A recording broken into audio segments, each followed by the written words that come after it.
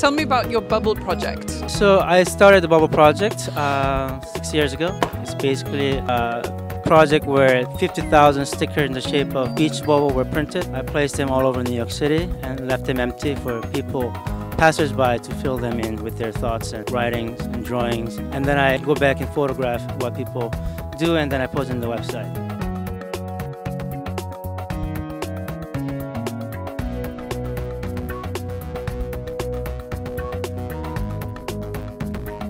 Now it has become kind of an open project where people around the world are doing their own bubbles and putting the stickers and photograph things.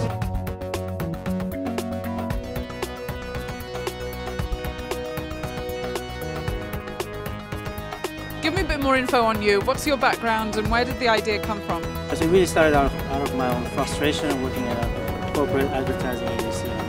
And also seeing ads all over the place in the public space, which I thought it was very intrusive and for the most time really ugly and boring. So I wanted to create a simple device that would quickly transform these ads into a corporate monologue to public dialogue. This guy, who is this guy? I don't know. So I like to give him a voice so he has an opportunity to talk, say something to the world. Did people have interesting things to say? Many comments that are social, political, philosophical, and surreal. And New Yorkers are very active and creative. A lot of people on the street. So I have an incredible collection of what people wrote, which are fascinating.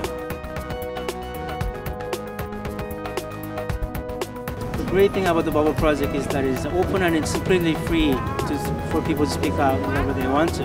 Julie, thanks very much for chatting with us. You're welcome.